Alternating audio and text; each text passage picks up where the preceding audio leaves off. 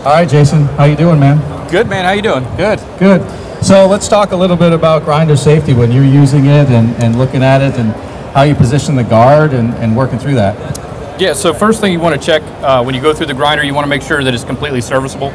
So go through, make sure there's no nicks, cracks, dings in the frame. Make sure the cord is good. Make sure that all the prongs are intact and in place. You want to make sure that the guard is the appropriate guard for the type of wheel that you're going to be using. So if we're using a cutoff wheel, we're going to want like a type 1 guard. Any other wheels, type 27. So you want to make sure you have the right guard. You also want to make sure you have the right one for this grinder. So you want to make sure that it actually came with this grinder or it's an aftermarket that's recommended for this piece. Yeah, that's so important, right? As we go out in the field, we're always looking at people using the products. Some have guards, some don't, so it's really important to tell them to put the guard on, but they all think it gets in the way. It's something they struggle with, so just having it in the proper position and knowing that they can move that guard around is really important, right? Yeah, just like with this one, we have a flip top. Some of them, they have a set screw in there, so I mean, you can actually rotate the guard to the type of work that you're going to be doing, so the guard doesn't get in your way and it protects you as you're working. Yeah, that makes sense. And then today I see you've got a Tiger pipeliner grinding wheel on there, so we're going to be talking specifically about multi-pass welding, and of course the first pass after the tack is the root pass or the bead. And we're going to talk about grinding the bead, and something special about this wheel is it's specifically designed to be able to grind that bead the way that everyone wants it to and to last a long time, but it'll also do the different functions you need to do facing the land and grinding the bevel as well. Right, so if you look actually on the wheel, you can see that you can use this at a 45-degree angle as well as a 90-degree angle. So some wheels are only meant to be used in the 90-degree position, and people try to force them into a 30 or 45-degree, and they're not getting the results they want. Another thing that pops up is when you're using this, most wheels on a 90-degree, going straight into that bead, you develop glazing on the exterior of the wheel, and then a lot of guys, they'll chip it with a file to build back some texture in there and get that glazing off to get it to cut again.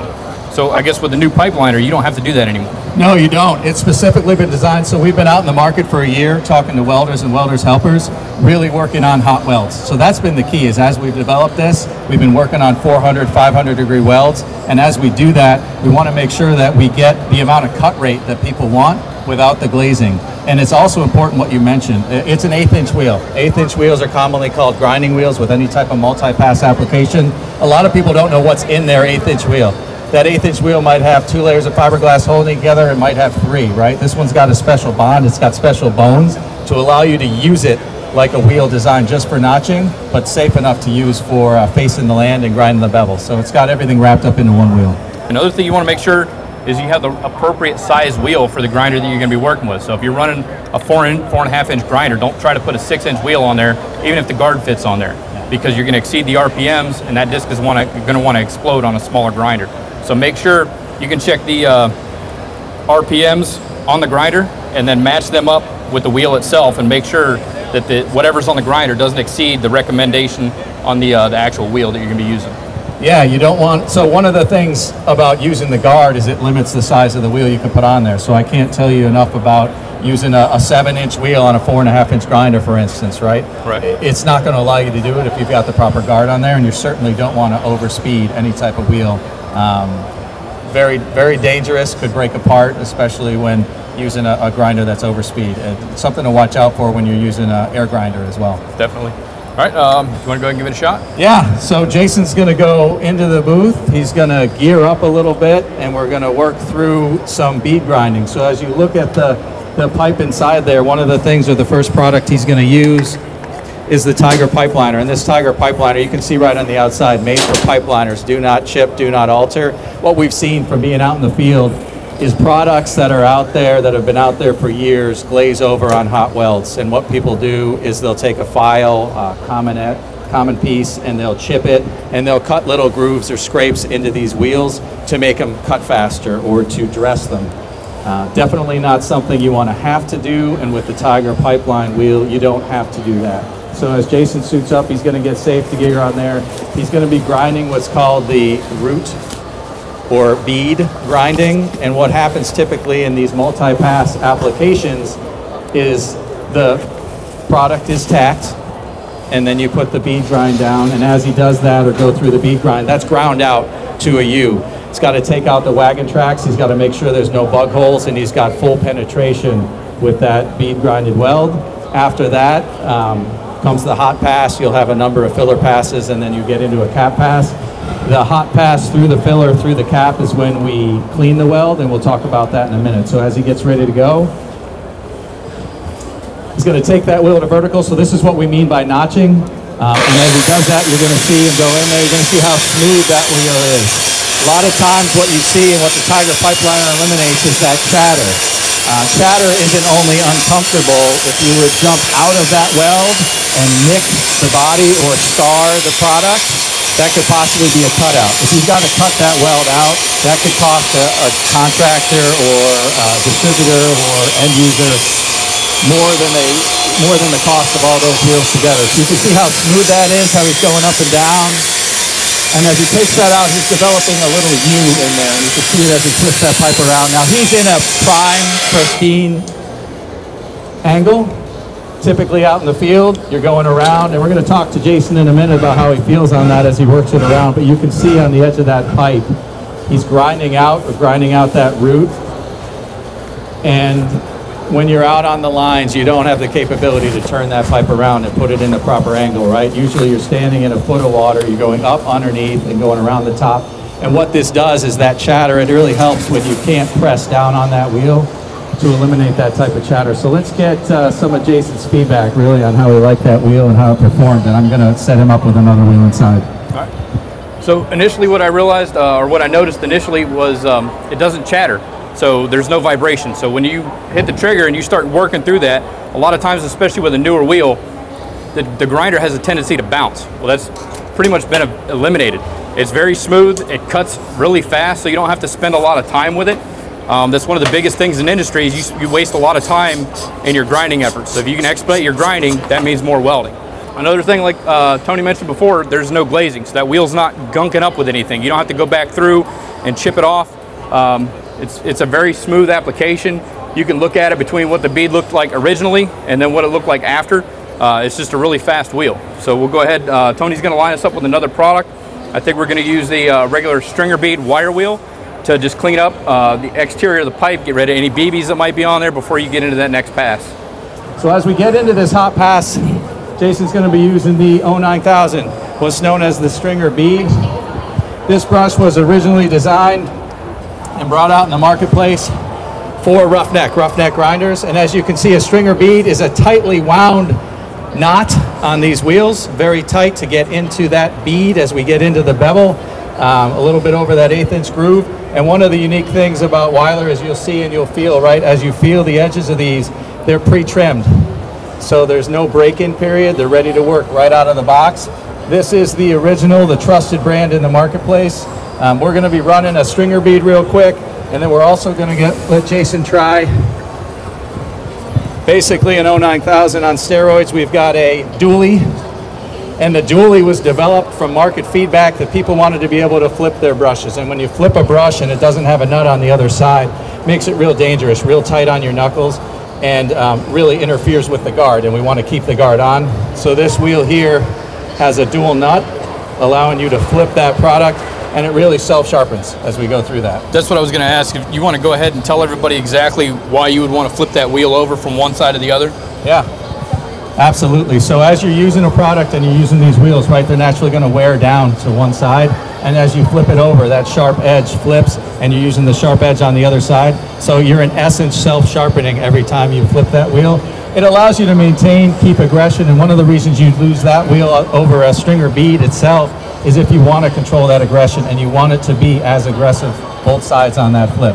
It also gets rid of that memory that kind of develops on the wheel too, to where they start wearing down and develop a memory, so they're curved backwards as you're grinding into the piece. Once you flip it around, it erases that memory. Okay, so you have that option to flip it back and forth to kind of keep the wires in a neutral position, so you're getting, you know, quality grinding every time. And the third one we're going to let Jason try and comment on is what's called an encapsulated wheel. And this is an epoxy encapsulated wheel. It is a crimped wire brush encapsulated. It's going to work more and feel more like a grinding wheel. You can put a little more pressure on this wheel. With the other two, you want to let the wire tips do the work. This one has the wire tips centered, focused. It's a lot more aggressive. So as you're using it, you're going to feel the aggression and you're going to feel the difference in the piece, and it's going to give you a little bit more aggressive cleaning action. Okay. All right. Shot. So Jason's going to start with the stringer bead wheel that we showed you. So as he uses this wheel, Jason, clean outside of the bevel as well, so you can see. Yep. So he'll get off some of the weld splatter.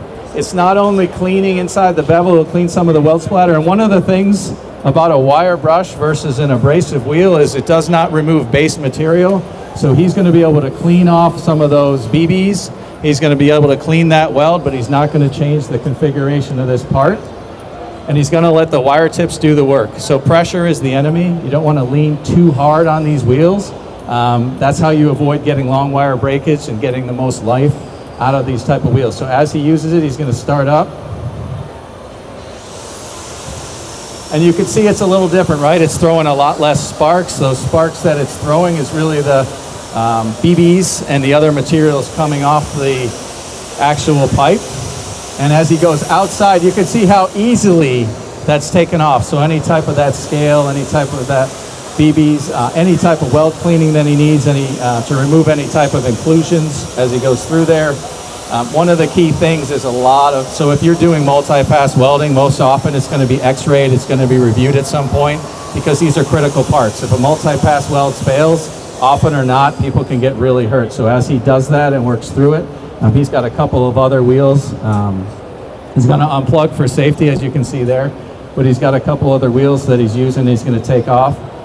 The next one he's going to put on is the dually, and that allows him, so you can see him putting it on almost reverse, what you would see, so he can put that on reverse or standard as he flips that wheel, and that dually is going to allow him to flip it back and forth and remove the memory that we talked about and give that self-sharpening action. Again, the same type of action you get. You don't want to put a lot of pressure with a wire brush. You want to let the tips do the work.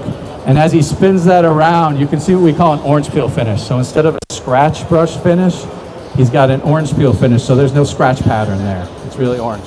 So as we go through, he's going to use that. Same type of action. You can see how easily it is to remove any type of inclusions in the weld. And it's done really quick. So I've been on the lines where they're doing 46-inch pipe, and it's about a 30-second piece with the brother-in-laws going on the other side.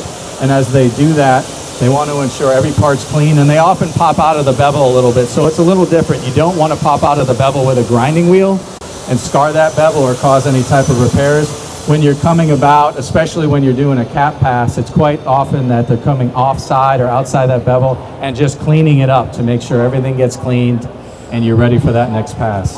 So he's going to flip it over, get a feeling of flipping it over, and then the last product he's going to use is the encapsulated.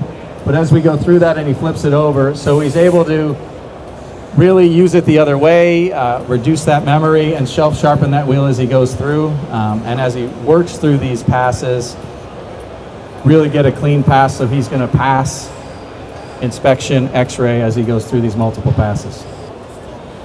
All right, we got one more product to try before we have Jason come out and comment on what he feels and as he's going through this. So the next product he's going to put on is called an encapsulated brush. And this encapsulated brush is a crimped wire brush, so he's got a lot of wire there exposed, but just the tips of wire.